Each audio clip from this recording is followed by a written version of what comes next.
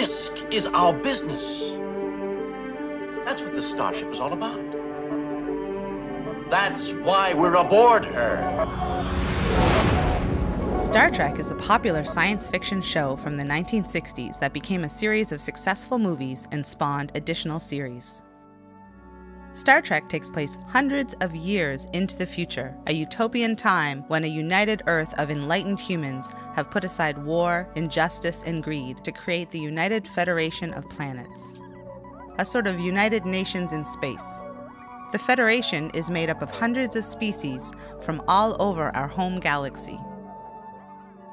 The original show centers around the captain, his ship, and crew. The bold Captain James T. Kirk, played by Canadian actor William Shatner, commander of the USS Enterprise, is part of Starfleet, the exploration and defense arm of the Federation. Their mission is to travel deep into space to explore, peacefully making contact with new civilizations and investigating unknown phenomena, expanding their knowledge of the universe. The most popular and recognizable character is Kirk's science officer and best friend, the logical Vulcan, Mr. Spock.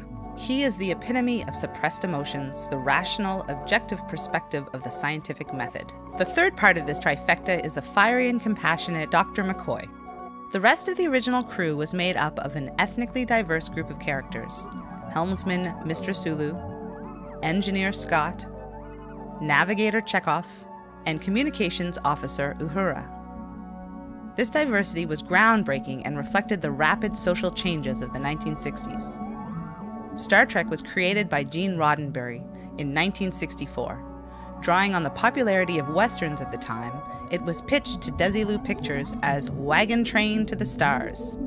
Desilu Pictures was owned by Lucille Ball and Desi Arnaz. Lucille Ball saw the potential for the new science fiction series. Roddenberry was a former World War II Air Force bomber pilot who flew for Pan Am Airlines after the war and eventually served as an LAPD officer when he began writing for television. He wrote scripts for Highway Patrol and Have Gun, Will Travel before creating his first show called The Lieutenant. Just don't rewrite history. Nobody's trying to rewrite history. Greg, the lieutenant has a point. Hey, Pete, you understand, don't you? In the early 60s, he began writing a new science fiction TV pilot. Roddenberry and his team produced a first pilot for NBC in 1965, which starred Jeffrey Hunter as Captain Christopher Pike, Majel Barrett as his number one, and Officer Spock played by Leonard Nimoy. Chris, you set standards for yourself no one could meet. You treat everyone on board like a human being except yourself. Well, now you're tired and you... You bet I'm tired. You bet. I'm tired of being responsible for 203 lives, and I'm tired of deciding which mission is too risky and which isn't, and who's going on the landing party and who doesn't, and who lives, and who dies. This pilot was rejected by NBC for being too cerebral, but they were intrigued enough by the concept to order a second, unprecedented pilot.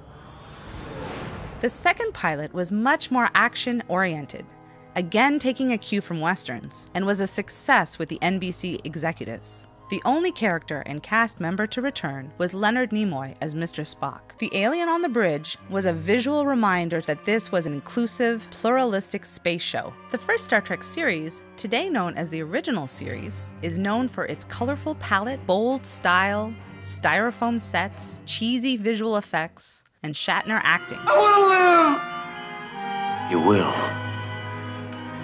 Both of us. But mostly for its space adventure format and its idealistic vision. A show about humans traveling through space, 300 years in an optimistic future. Like the mythical Greek Odysseys, the ship and its crew ventured into unknown space and had many cosmic adventures, discovering ancient civilizations, confronting space amoebas, traveling through time, fisticuffs, space women, and more. The original series introduced many iconic elements like the transporter, warp drive, the phaser, the hostile Klingons, and the duplicitous Romulans. The first season of Star Trek started on September 8th, 1966, and went on for 3 seasons, each year being under the threat of cancellation and each year saved by massive letter-writing campaigns before being canceled after 79 episodes. The show ran in syndication for a number of years after its cancellation, finding its mainstream audience and general popularity for the first time. In 1972 was the first Star Trek convention in New York City, and by the following year there was a new animated series produced by Filmation with the voices of the original actors. I saw that, but I don't believe it. A Vandorian doctor. Their planet is quarantined and few people ever do see them. NASA named the first space shuttle Enterprise after they received over 200,000 letters asking for the new space vehicle to be named after Star Trek's fictional spaceship. In 1976, Paramount Pictures, who had acquired the rights for Star Trek when it purchased Desilu, decided it was time for a new Star Trek series, which was to be called Star Trek Phase 2. The whole cast was brought back, sets were built, and scripts written, but when Star Wars exploded onto the big screen in 1977, Paramount decided that the new series should be a movie, Star Trek, the motion picture. Your revered Admiral Nagura invoked a little-known, seldom-used reserve activation clause. In simpler language, Captain, they drafted me. They didn't. I need you. Damn it, Bones. I need you. Badly. Directed in the grand style of 2001: A Space Odyssey by two-time Academy Award-winning director Robert Wise, known for The Day the Earth Stood Still, The Sound of Music, and West Side Story, the first Star Trek movie was released in 1979. It started a film series that ran through the 80s, ending with Star Trek VI in 1991. By the 1980s, Roddenberry, now in his 60s, was asked to bring Star Trek back to the small screen with a new generation of space adventurers. Star Trek: The Next Generation debuted in 1987, starring unknown Shakespearean actor Patrick Stewart in the role of Captain Jean-Luc Picard, commander of a new USS Enterprise. The style of The Next Generation, or TNG for short, was much more restrained than classic Trek. A neutrino pulse would send non-charged particles back up through the atmosphere and would be detectable by Geordi's visor. He can show us that he's found it by modifying the pulse. Make it so. It takes place 80 years after the adventures of Kirk and Spock. The new ship had a new crew. First Officer Commander Riker, the android Data, the empathic counselor Troy, Chief Engineer Geordi LaForge, Dr. Crusher and her son Wesley Crusher, and Klingon Security Chief Mr. Worf. Respectfully submit, our only choice is to fight. This series introduced, among other things, the holodeck, the materialistic Ferengi, the omnipotent Q, and the unstoppable Borg. Catching lightning in the bottle, the series was a great success and ran for 7 seasons from 1987 to 1994.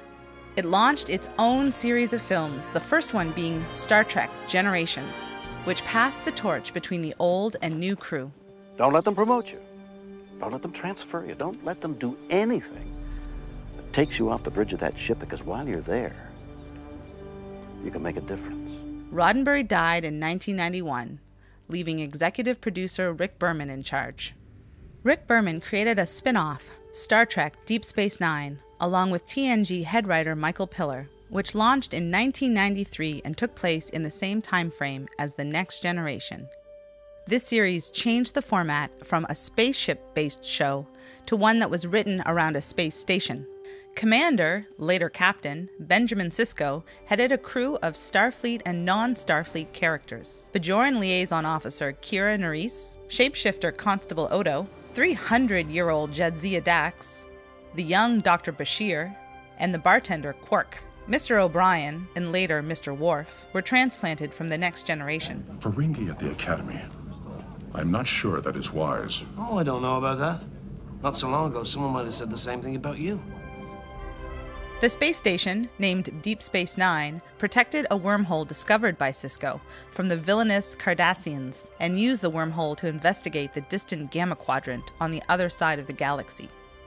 This show was known for having a large cast of recurring characters with multiple episode story arcs. It was different from previous series in that it explored spirituality and complex political storylines. I cannot give you what you deny yourself. I'm sorry? Look for solutions from within, Commander. This show also ran for 7 seasons until 1999 and inspired more complex science fiction shows like the Battlestar Galactica reboot. In 1995, a second spin-off was created, Star Trek Voyager, during Deep Space Nine's 3rd season and ran concurrently. It centered around the USS Voyager, a ship thrown across the galaxy into the Delta Quadrant, and its captain's efforts to return her crew home to Earth. This crew was made up of Starfleet and Maquis personnel under the command of Catherine Janeway. The Maquis were Federation rebels being hunted by Voyager, so it was an uneasy alliance at first. Janeway's first officer was Chakotay, the commander of the Maquis. They were joined by Security Officer Tuvok, Helmsman Lieutenant Paris, Chief Engineer B'Elanna Torres, Operations Junior Officer Harry Kim, and the Emergency Medical Hologram. Hitchhiking a ride were Neelix, Kess, and a rescued Borg, 7 of 9. Maybe it's not the destination that matters. Maybe it's the journey.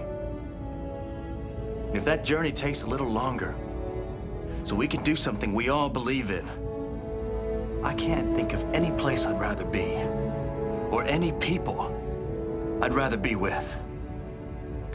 To the journey. You're here. To the journey. Voyager ended in 2001.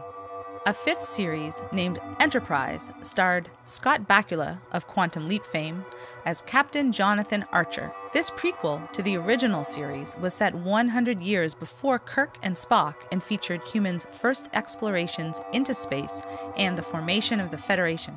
This show only lasted 4 years before being canceled due to low ratings. This ended Rick Berman's tenure as Star Trek's executive producer and an era in the franchise. Star Trek has been a cultural icon for over 50 years.